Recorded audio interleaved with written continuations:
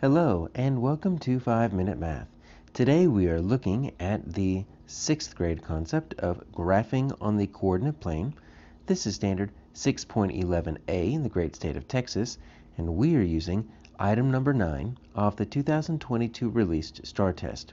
If you haven't done so already, please go ahead and take a moment to pause the video, work this problem out on your own, unpause it, and we will look at our answers together. So we have a right triangle, we have an isosceles triangle, they're graphed on the coordinate grid, and then there's a shaded section represents all the points located inside both triangles. So you see there's a little bit of an overlap and it's kind of hard to see, but our shaded section is right there. So we're going to try to find a point that's kind of right inside that section. It's not a very large section. And so we need to find a point inside there. So we've got quadrant 1, which is both positives, right? We've got quadrant 2, which is what we're looking for. That's a positive y but a negative x. Quadrant 3, both negatives. Quadrant 4, we have a positive x but a negative y. So we're looking for quadrant 2. And so, even just looking at that, right, we've got an x and a y, both positive. We have a negative x and a y. We have a negative x, negative y. And then we've got x, negative y. We can even use that. We're looking for this right here. We're looking for this negative xy. So could be this one. And it could be this one, right? I mean, we'll go ahead and graph all of them just to make sure, but that's the only one that's in quadrant 2 that's got the negative x, positive y. So let's start with A and D here. So we've got an x of negative 1.5. So there's my negative 1, so my negative 1.5 is going to be right around there. And then 4.5 is right around there, so it's not even inside any of the triangles.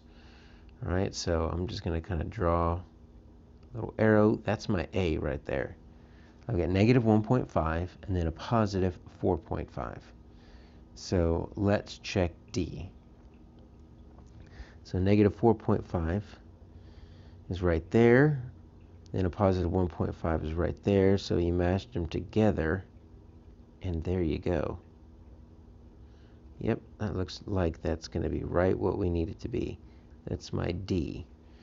All right, so let's just verify to make sure that I was right, and we eliminated B and C correctly, right? So B is a positive 1.5 and a negative 4.5. And that's going to be down here. So right down there, that's totally in the wrong quadrant here. So that's B. You notice that everything is just 1.5 and 4.5, right?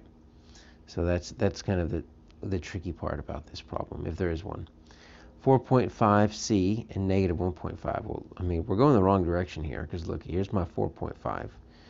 And then I'm going down here, negative 1.5. So this is C right here.